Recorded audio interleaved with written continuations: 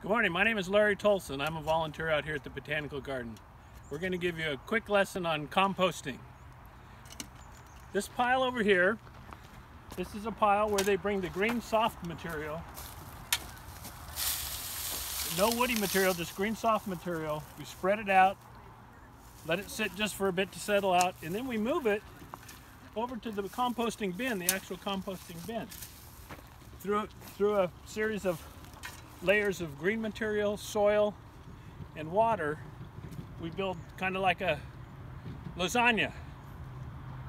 We water it in, we cover it with a tarp, let it sit for 6 months to a year. This is a pretty big pile. We'll come in a couple times and turn it with the tractor, water it down again, and this pile will actually reduce probably by half.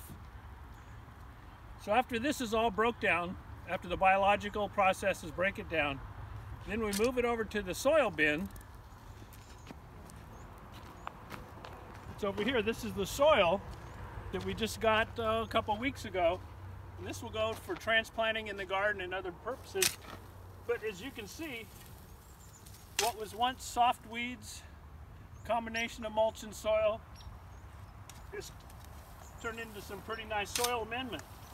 If you want to come a little closer and zoom in, you can maybe just see how friable it is, how rich it is.